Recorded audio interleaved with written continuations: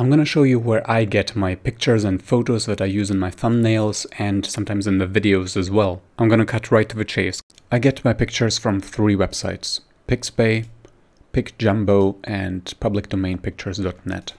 I'm just going to paste these over here, and I'm going to put these links into the description of this video, so you can just click it and check out these websites. There are a lot of ads on some of these, so you will often click on the external websites that offer stock photos that are higher quality than these free ones. But for basic stuff, it works pretty well. So for example, if you need a thumbnail where somebody's holding a phone, you can just search for that. Okay, I'm gonna search here as well.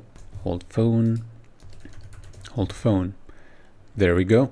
These pictures can be used. I recognize this model. She is actually by one of the... there she is. I think originally these pictures might be posted on this website. These photos are public domain or Creative Commons 0.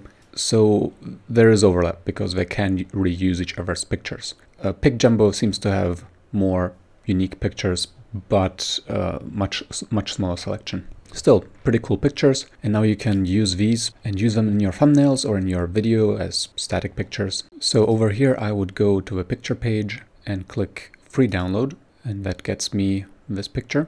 Over here PicJumbo, let's see, which one do I want? I guess I'll take this one. Alright, I go to the page and click download free photo. Alright, it starts downloading. This one I can close.